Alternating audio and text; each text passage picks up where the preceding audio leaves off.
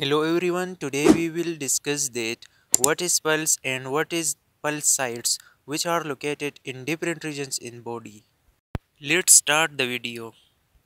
First we will discuss what is pulse. It is the measurement of heart rate or number of heartbeat per minute. Pulse not only measure the heart rate but also indicate heart rhythm. Pulse sites. There are total 9 pulse sites located in body.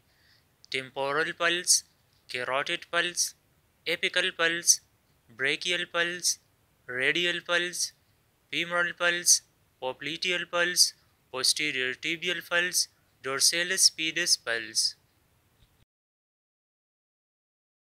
And now we can explain these one by one. Temporal pulse. This artery comes from the external carotid artery and is found in front of the tragus and above of the zygomatic arc. Number 2. Carotid pulse. It is a major artery that supplies blood to neck, face and brain. Number 3. Apical pulse. This site is assessed during head to toe assist and before the administration of digoxin. The pulse rate should be 60 bpm or greater in an adult before the administration of digoxin. Number 4.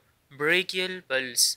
It is a major artery and is located in upper arm, and it is further divided into radial and ulnar artery. Number 5. Radial pulse. It is located in lower arm and comes from brachial artery. This artery provides blood circulation to hand. Number 6. Femoral pulse. It is a major artery and found in the groin, and it provides circulation to legs. This artery is palpated deeply in the groin, below the inguinal ligament, between the pubic symphysis and anterior superior iliac spine. Number 7. Popliteal pulse. It is a deep artery and is located behind the knee and comes from femoral artery.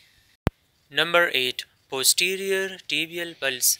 This pulse point along with the dorsal pedis is assessed during the head to toe assessment and is particularly important in patients who have peripheral vascular disease or avascular procedure. Number 9. Dorsalis pedis pulse.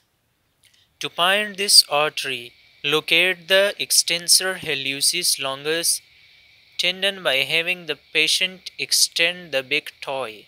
Then palpate down this tendon, and when you come to the end of it, go to the side of the tendon and you will find this pulse point.